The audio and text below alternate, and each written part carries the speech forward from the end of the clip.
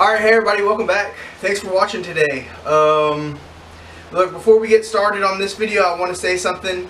If you watched the last video and read the comments, look, I was misinformed, or I didn't know, I was ignorant to the fact that 4-door Nova parts car that I got is not an SS car, okay? I thought any car, any Nova, kind of like the Pintos, I guess, or like the Vegas, anything like, you know, like, anyways, anything with 5 lugs and a V8, an economy car like that was an SS. Apparently not. Apparently 64, they came out with 5 lug, and then 65 you could get a V8 option. Okay, they did make an SS car, 2-door hotter top. Thank you guys for pointing that out. I was wrong. If you can't see it in the video now, it's because I went back in and edited it, so you can't comment anymore on it. So I apologize for misinforming the public. So, with that being said, thank you for watching, and look, in this video I'm going to show you how I like to do my brakes, a cheap and inexpensive disc brake conversion for a 9-inch rear end. However, this is for off-road use. This is not DOT. Don't go out and put this on your street car that you're going to drive around every day. Some people may. I'm not going to. Just saying. You shouldn't either. However, with that being said, I have about 200 bucks in this whole setup. The most expensive part of this is the rotors. Okay, I'll give you part numbers for the rotors here in a little bit. It's very simple. However, what I will recommend is you going and finding somebody. If you don't have a good stick welder or a TIG machine, go find somebody. Or if you're not capable in your welding skills, this is going to be like a higher level. It's okay to weld these brackets in with a MIG welder, but go and get somebody to go back over them with a better rod, a thicker, make them beefier, so you don't rip a caliper off and lose all brakes. Okay. Very basic setup. 86 Monte Carlo GM metric calipers. You can get these weld-on caliper brackets just about anywhere. eBay, any speed shop, Speedway. They all sell these brackets. They're very inexpensive. They used to only be like 20 bucks. Now they've gone up to about 30 bucks. I think I paid like 45 for the set. Calipers, they're AFCO. I forget the part number, 600 something. I don't know. But if you're gonna run an aftermarket axle, you almost have to run these rotors. Okay. Brake lines are also off of 86 Monte Carlo. These little tabs right here, you can get them off eBay or Speedway. They're like $1 a piece. Go ahead and buy them in bulk because you never know when you're going to need them. Keep them on the shelf. Really, that's about it. I invite you along to come and watch and see how I install it.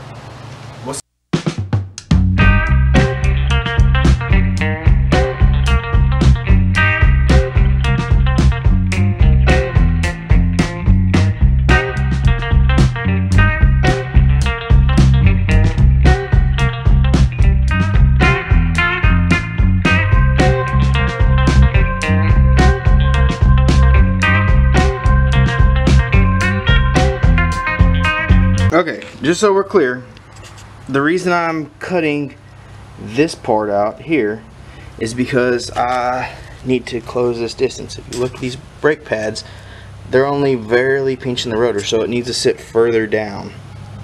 It needs to come down here. So I'm going to cut this out so that this caliper will sit down. In the past, I've had problems with them clearing the wheels. They won't clear your wheels, your 15-inch wheels, if you leave them too high. And plus you want this brake pad to pinch the middle section here. So we got the brackets cut down, ground down. It took a little bit of fitment. And basically what you're looking for here is that your pads are engaging fully on this rotor right here. And you don't want it too low to where it's hitting the hat on your bracket or on your rotor. So just for a reference, this is where the stock ones sit, right? And so, or how they come pre-cut. It'd be nice if somebody cut these, or the people that sold these housing pins made a set of these also that fit the outside diameter. However, so you know, just cut this much out of it. Alright, so it's hard to tell here, but this this bracket is actually going to sit flush against here. So I will have to weld a bead around here, and then what I have to do later is come in and drill a 1/2-inch hole in the back side, because these are actually threaded. Okay, so there's one other thing I want to point out. The placement of this caliper is very important. I guess a lot of times you see them straight up on top like this, but I put mine directly at the back. That way your bleeder valve, or your bleeder for your caliper to get all the brake fluid out, is directly at the top of the rear end. So keep that in mind. So we're going to get ready to weld this bracket on, and I wanted to show you how I align it. I'm not saying this is the best way to do it by any means.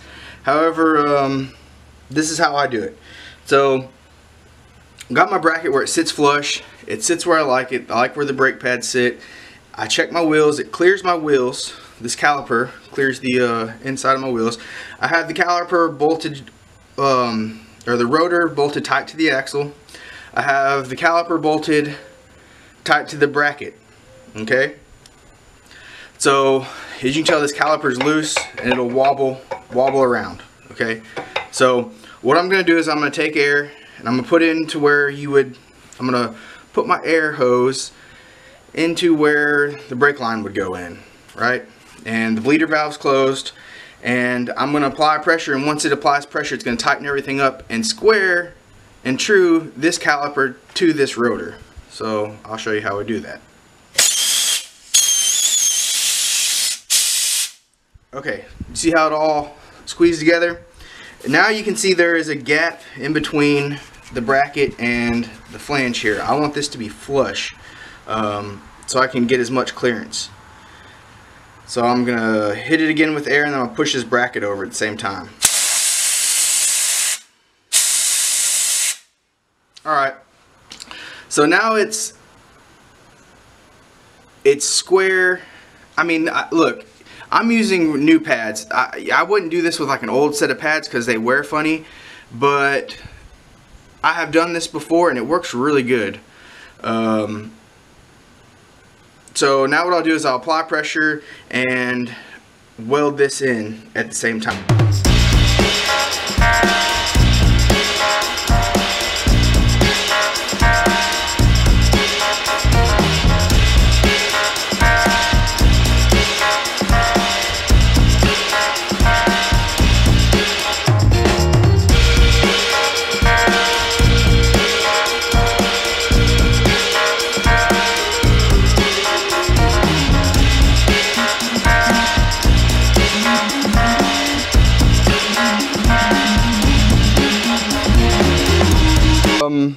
We got both calipers and brackets, brake pads, all that welded on. They're all bolted up tight. And I got the hoses installed. Now, I do want to give a quick shout out to AutoZone's quality control, because this is a 7/16 bolt on this side, and this is a 10mm bolt on this side. Why? I don't know. So when you buy this stuff, keep in mind, now the bolts came with the calipers. These are supposed to be metric, so I anticipated them to be 10mm, but for some reason that's 7/16 bolt. They're different sizes. It's weird. I don't know. So the next thing we're gonna do is I'm gonna take this. I got two of these tabs right here. Now, I guess I should say this first. I got these calipers when I went to AutoZone and bought the calipers and brake pads and the hoses. I got the calipers for an 86 Monte Carlo. Now, I got the brake hoses, 86 Monte Carlo. Now, these are front calipers, so there will be no parking brake on these. However, Speedway does sell this caliper with a parking brake on it, okay? Just so y'all know.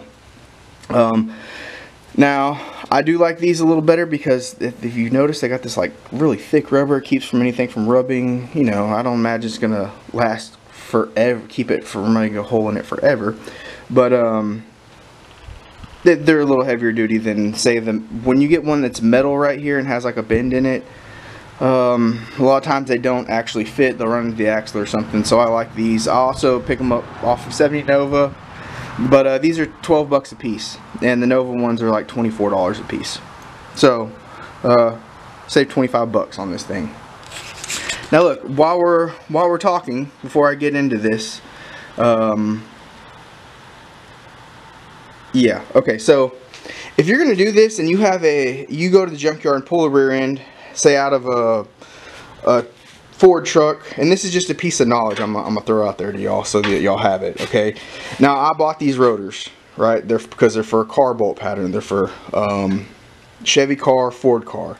Now if you go, they won't fit a Chevy truck, a 5 on 5.5 or 5 on 5. They'll fit 5 on 4 3/4 and 5 on 4.5. So if you're trying to get a truck bolt pattern, Chevy truck bolt pattern, I don't know what to tell you, but I do know what to tell you if you go and get one that is drum brake rear end out of a 60s model Ford pickup or 70s model Ford pickup, and you want to use those axles, because sometimes the 64 Ford pickups are pretty close to the right length. So if you're going to use stock axles with a 5 on 5.5, the big lug pattern, here's the secret. Go and get you some front brake calipers, or front brake rotors off of a 80s model Ford Bronco, like the O.J. Simpson one, right? Go get front rotors off those. They will bolt right up. You can weld these brackets on them. They're only like 20 bucks a piece, or I don't know what they are nowadays, but they used to be like $25 a piece for the rotors, and you can save a lot of money. Now keep in mind, my rotors were almost 60 bucks a piece, so that raised my price up. For this whole brake kit, I'm in it for about 200 bucks, okay, which still isn't too bad, but it works well. And the parts are somewhat universal besides the rotors, okay? So back to, I'm gonna weld this on. Now the purpose of having a brake hose here instead of having a hard line is this caliper is going to slide back and forth, right? So you're going to want a little bit of flex. Now it doesn't have to be a whole lot, but you're going to want a little bit so that it doesn't bend or bind. Now the key here is you buy these tabs from Speedway. I think they only sell them like 10 to a pack, so I had these already, and what they do is they fit over here and you put the little clip on them and you weld it into place like this. Now I want to push my line back because I want a little bit of play in there. Now the second thing is to keep in mind, if you look at these, let me see if I can zoom in. Hold on, focus. There we go. So you see this little notch right here? It has one here and one up here. You have to go in with the file and file this down, or grinder, or what have you. I'll probably use a grinder. And then this will slide over, and I got a pack of clips that'll slide down in there. You know what I'm talking about. Y'all all had to deal with them. So, and then before I do that, what I'll do is I'll go and cut a little bit of a radius out, grind a little bit of a radius out so it fits well on the axle, because flat doesn't fix around. Now the third thing I'm going to say, and I heard this one off of, I think, Roadkill Garage here a while back, and I was like, man, that is a great idea. If you look at these brake lines, factory brake lines, okay, they are all run pretty much along the top of the axle, and then they come up and they go into your drums back here on top, right? Because that's where your bleeder are. Everything's on top. Now I still use this, however, I'm gonna move this to the back side of this axle. And the reason why is because if I throw a strap over this axle, I don't want it to pinch my brake line. I heard that on Roadkill Garage or something along those lines, and I thought, boy, that is a great idea. So that's what I'm gonna do. So y'all stay with me, and we'll go ahead and get these tabs welded on, and we'll get this video wrapped up.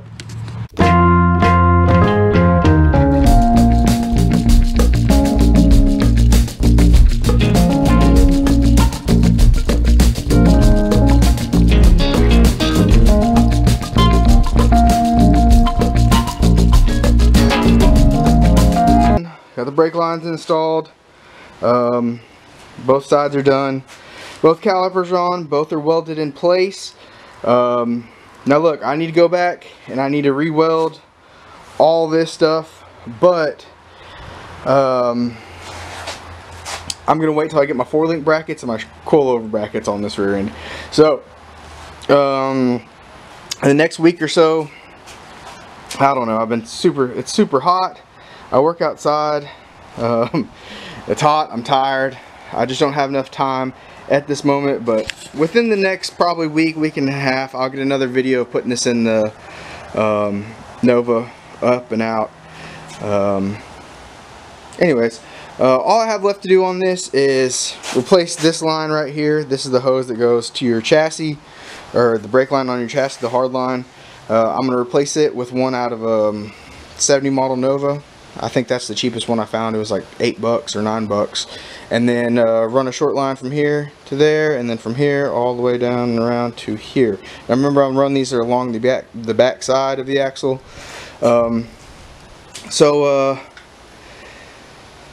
Yeah, thanks for watching.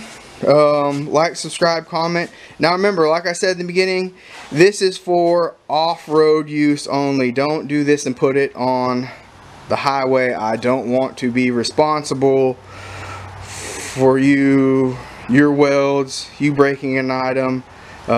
Use common sense. I know you could argue that it's probably better on the highway than on the racetrack. Yeah, no. I haven't had one of these brackets break yet, but that's not to say that somebody hasn't had one break. So, look, I don't want to be held responsible. I'm just showing you what I'm doing as documentation purpose. With that being said, remember, like, subscribe, comment, and we see you guys back next time. Thank you.